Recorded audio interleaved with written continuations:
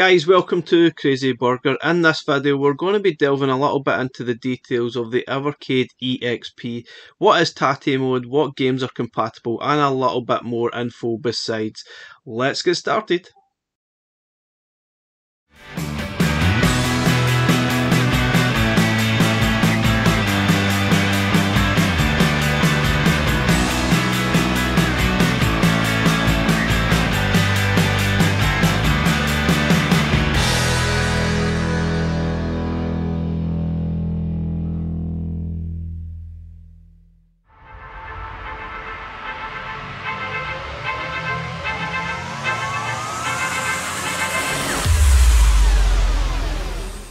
So guys, the Evercade EXP has been announced. It's got all those additional features we've been looking for. The extra shoulder buttons, bringing it in line with the VS. You've got the IPS screen that's got the better viewing angles. You've got the built-in Wi-Fi that's going to help with downloading firmware updates and maybe a little bit more besides. The sizes of the device is probably similar to the original device. The screen size is exactly the same, and the most important feature that I think is probably TATE Mode, which we will discuss more in detail in the next few minutes.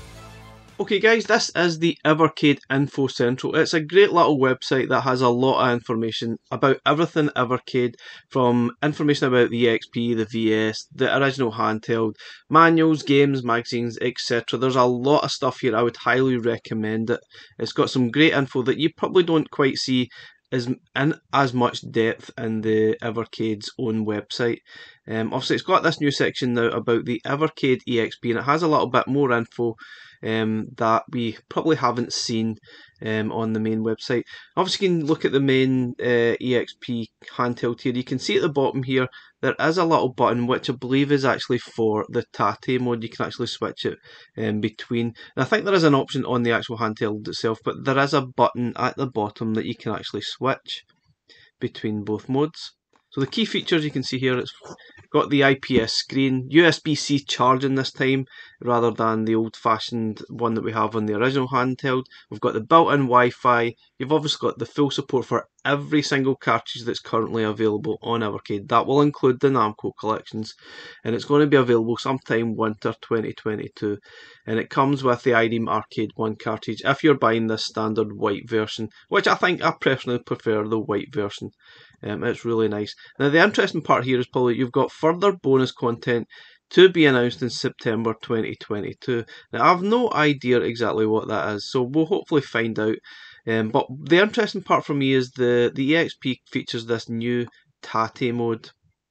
Yeah, it's pronounced Tate, which apparently means in Japanese vertical, I believe. I may be wrong. But the console is designed to be rotated 90 degrees anti-clockwise to play games, vertical orientated games in the way they should actually play. So if you've got the original Evercade, it's a nightmare to play these games horizontally. They just do not work. It's unplayable on the original hardware.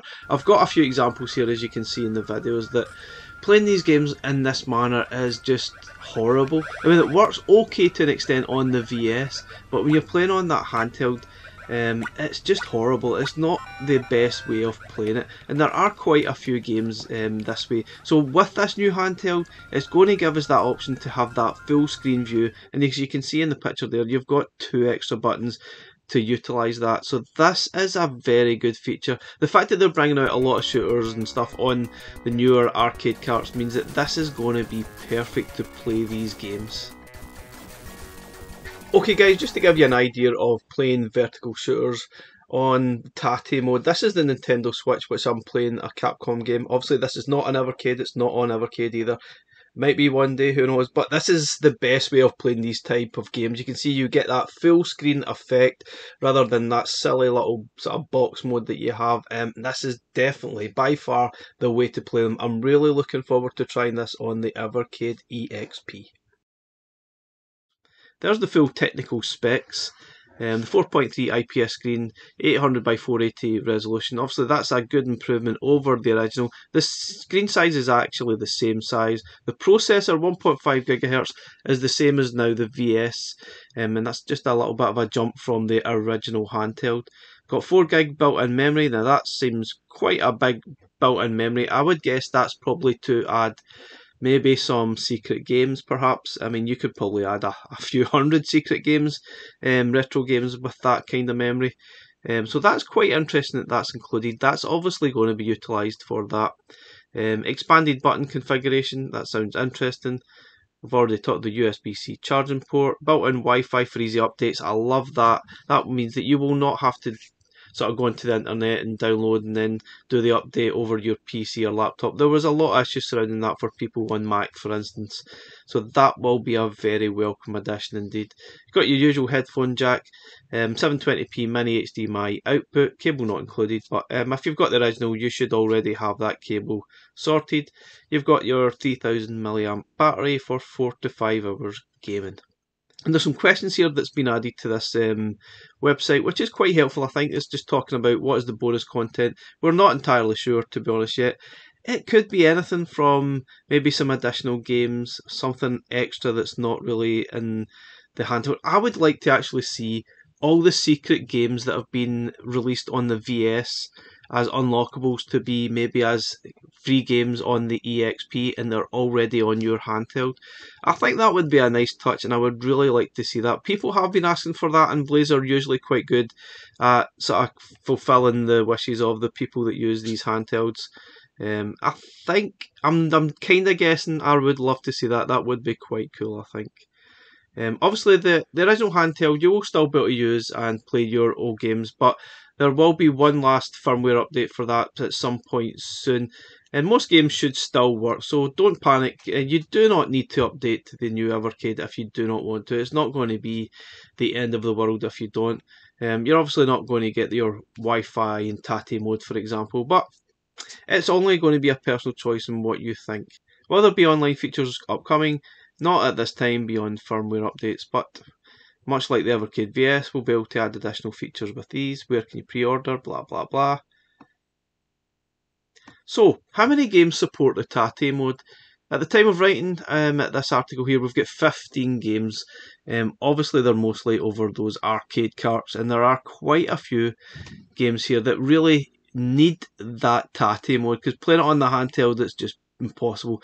I've actually really only played these games mostly on the VS due to the fact that on the handheld it's literally just the screen is just too small. You can't play them like that. In fact, we've got some excellent shooters there coming up on Jalico Arcade 1 and Tuaplan Arcade 1.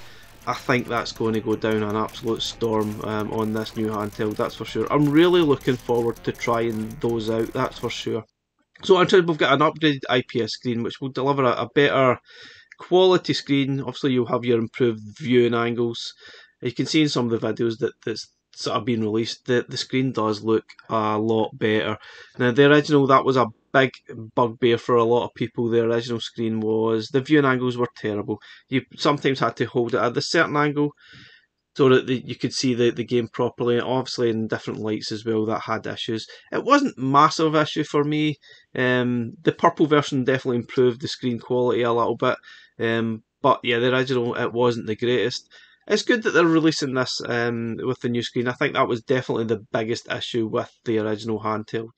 Okay guys, just have a quick look at the different viewpoints of the EXP. So you can see from the front, you've got your extra buttons for the TATE mode. You've got your usual buttons, the A, B, X, Y. You've got the actual menu button you can see there, and the start and select, and your usual D-pad.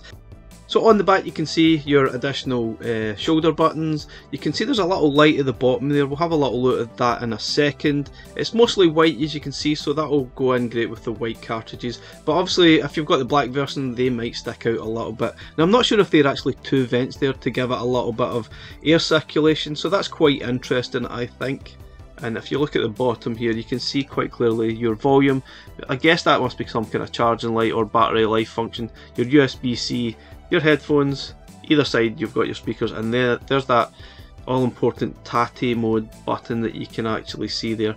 I guess you press that, you can switch between at any point, which makes it easy enough to sort of access, which is, I think that's a really nice touch. So just looking here, you can see the menu screen of one of the upcoming carts. You've got the TATE mode sort of activated at the top there, and I think there is an option on the menu screen to actually change between TATE mode, I believe. You can see at the left hand side screen there's an additional option that says EXP. Not entirely sure what that is, but I'm guessing perhaps that's going to be what's going to be announced in September, where perhaps your additional games that are going to be added. Well, obviously I'm guessing, I don't know, maybe that's what that is, or maybe it's something completely different. That's very interesting, so hopefully we'll find out what that is soon, but it's fascinating nonetheless. Obviously that opens it up to what does EXP actually stand for. Is it experience, expert? Haven't got a clue, but it's interesting. I'm sure that'll be, again, open to translation, much like the Evercade VS or Versus was at the time of release. So guys, that's the end of our video. The EXP will be released sometime in winter 2022. All the price points are on your screen, as you can see. I'm really looking forward to it personally. I'm really excited for the TATE mode and the Wi-Fi editions. It does look like a nice little handheld. Guys, thanks for watching. Please like, subscribe. Catch you again in the next one. Bye for now.